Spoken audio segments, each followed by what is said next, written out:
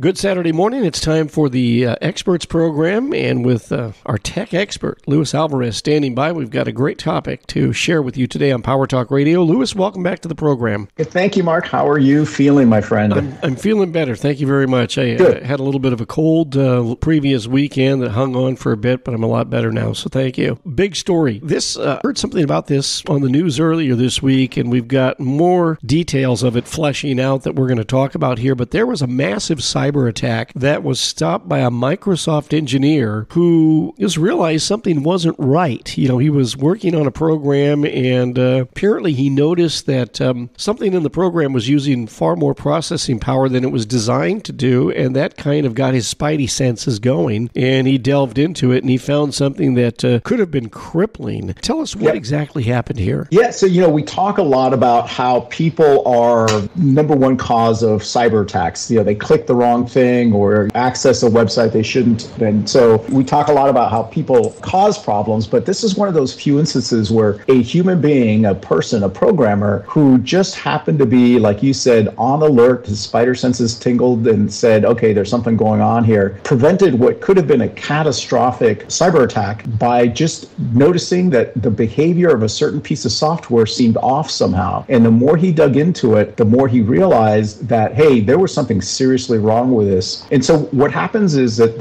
when programmers write programs, rather than have to code every stinking little piece of it from scratch, they sometimes use pre-compiled modules that make it easier for them to just cobble on a certain feature. Like, let's say you want to, for example, when a button gets pushed, a certain light to light up on the screen. Well, somebody may have already written the code for that. So rather than you writing that whole section of code by hand, you just get this module, which are available under open source licensing, which means that they're free to use as long as you use them under certain parameters. And then you add it to your application and off you go. And most programs and most operating systems use these open source software programs or modules very actively. And this open source community, these are volunteer folks who monitor these modules, are very, very diligent about preventing any sort of malfeasance. However, in this case, what happened was that this open source software program called XZUtils was deliberately sabotaged by a developer to create a backdoor that would allow access to millions of servers using the Linux operating system, which is the number one, we think of Windows and Mac OS, but really in the business community, Linux is what runs the internet. And this potentially could have caused a devastating cyber attack had this backdoor been able to be exploited. Wow. And crazy thing about it is that they don't know if the person who engineered this hack, if it's an individual or if it's a group of people using a made-up name, because the individual, exactly, they haven't been able to contact this person. Yeah, so as it turns out, the way that these modules are maintained is that you have senior engineers who have earned the reputation and have a good standing in the community, and they're kind of the final arbiters of anything that's added or removed to these modules. And the author of this particular module had started to allow somebody else to help with them. A developer supposedly named Gia Tan, which now, as you pointed out, is suspected not to be an individual as much as a collection of nation-state actors, somebody from Korea or China potentially, or even Russia, that had essentially earned the trust of the original author of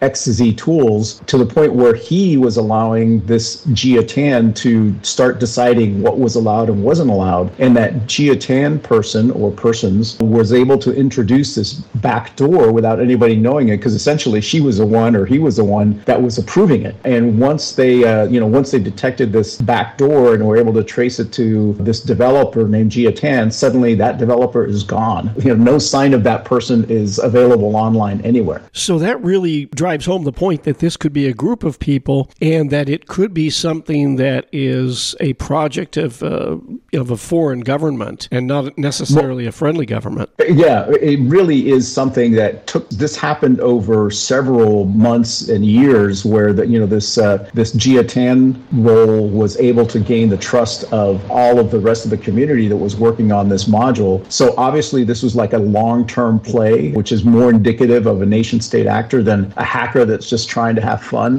Tends to be much more spontaneous and easily discovered. So had it not been Freund for this developer from Microsoft, kind of an unassuming programmer who really does not want the notoriety. His name is Andreas Freund, but he's asked, to kind of stay off the radar. He's declined interviews, and he's been very humble in terms of, not wanting to take credit for having discovered something that could have been devastating. But even the CEO of Microsoft, Satya Nadella, has been effusive, but in a good way, congratulating Freund for having the foresight and the perseverance and just the sense of something was off to be able to prevent something that could have been devastating, not just to Microsoft, but across the entire globe, because his back door would have given access to millions of computers on the internet. And I think the other thing to be that kind of drives this home, what's so interesting and so different about a lot of the way this community functions is, for example, you would say, well, how could this person get a job without attending a job interview? Well,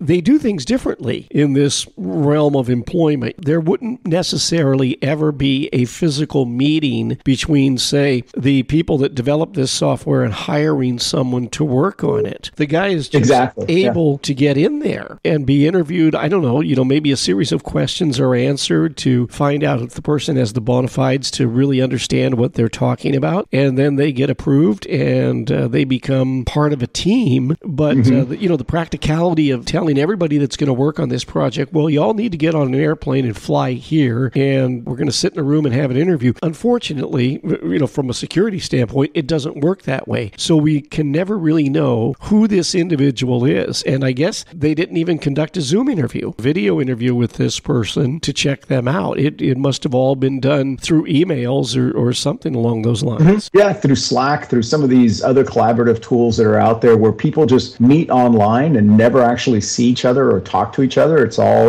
just communications either via text or chat or emails. And, you develop the trust and you earn this trust over time and, demonstrate that you're a good egg in a way. But that also has some shortcomings that now the open source community really needs to be cognizant of, that they need to police themselves a little bit more, and businesses in general need to be aware of the vulnerabilities that are potentially out there based on open source applications. All right, that's Luis Alvarez, CEO of the Alvarez Technology Group, joining us today. Online, it's alvareztg.com, @AlvarezTG. That is the Twitter handle. And Luis, the toll-free number for the I-Team. Give us a call at 866-78-I-TEAM. That's 866-784-8326. And then looking ahead to Monday, we have a really interesting program starting at 8:30. We're going to be talking about something new coming to your iPhone. Give us a sneak preview, Luis. Yep. For those of you that have always wondered what it would be like to have somebody else sound like you while you type in, a personal voice coming to iPads or iPhones soon may be the answer. So tune in on Monday to learn more. All right. Join us then. Luis, thanks so much. Enjoy the rest of the weekend. We'll chat again next week. Take care, my friend.